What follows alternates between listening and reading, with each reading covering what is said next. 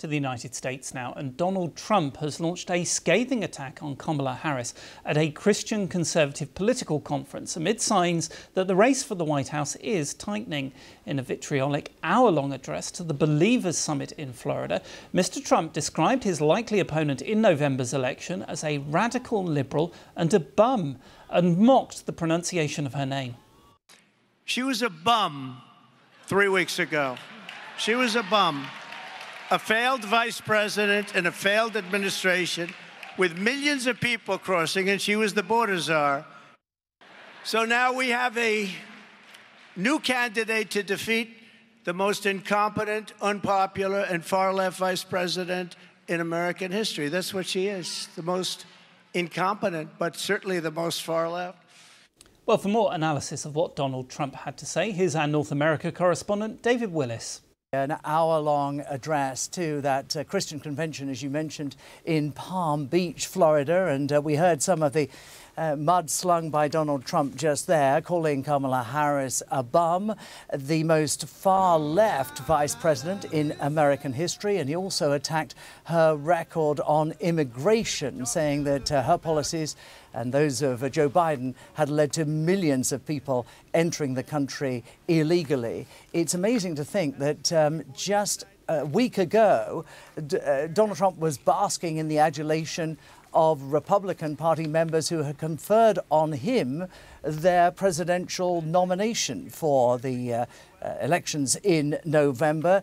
And now he finds himself battling against a much younger, a more energetic candidate in Kamala Harris, and somebody who is doing quite well in the opinion polls as well. Latest polls show that they are basically neck and neck, the two candidates, and that Kamala Harris has gained some of the territory lost, as far as opinion polls are concerned, to Joe Biden. And there is a 2-point difference between the candidates, according to that poll in the Wall Street Journal, in Donald Trump's favour.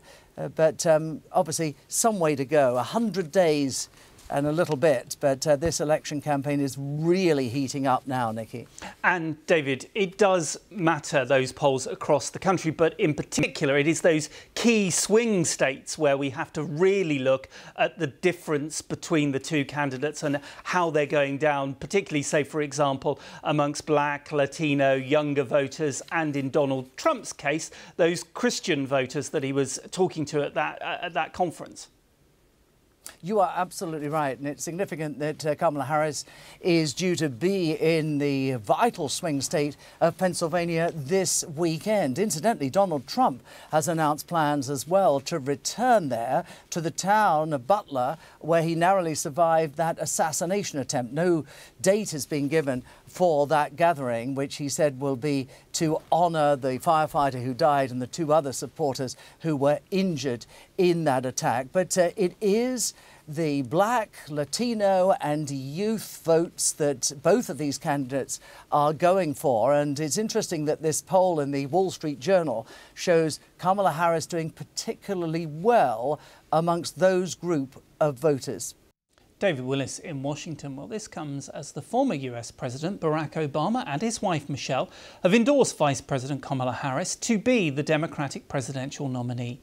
It ended days of speculation over whether she'd gain their support.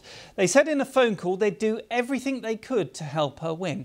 This report from our North America editor Sarah Smith begins with Donald Trump's meeting with the Israeli leader Benjamin Netanyahu for the first time in 4 years. Everywhere he goes in America, Prime Minister Netanyahu is met with protests against the war in Gaza. Convicted felon invites a war criminal, reads one sign, as he heads to meet Donald Trump in Florida. The greatest dinner I've ever had. Their falling out seems to be forgotten. Donald Trump was reported to be furious when Mr. Netanyahu congratulated Joe Biden for winning in 2020, when Mr. Trump was falsely claiming he had not lost. Now he thinks it's good politics to be seen supporting the Prime Minister as much as possible and attacking what Kamala Harris had to say about Israel. I think her remarks were disrespectful. They weren't very nice, pertaining to Israel. I actually don't know how a person who's Jewish can vote for her. For her first steps onto the world stage as the likely presidential candidate, Kamala Harris looked very uncomfortable, with such a controversial leader. This symbolizes the blood of Palestine. Many pro-Palestinian protesters said Joe Biden's support for Israel's war in Gaza had lost him their votes. Kamala Harris wants to win them back with a subtly different policy, stressing empathy for the civilian victims in Gaza. We cannot look away in the face of these tragedies. We cannot allow ourselves to become numb to the suffering, and I will not be silent. Kamala. Hello. Hi. Hey there. Her campaign got a boost with a personal endorsement from Barack and Michelle Obama, curiously the last key senior Democrats to get behind her. To my girl Kamala, I am proud of you.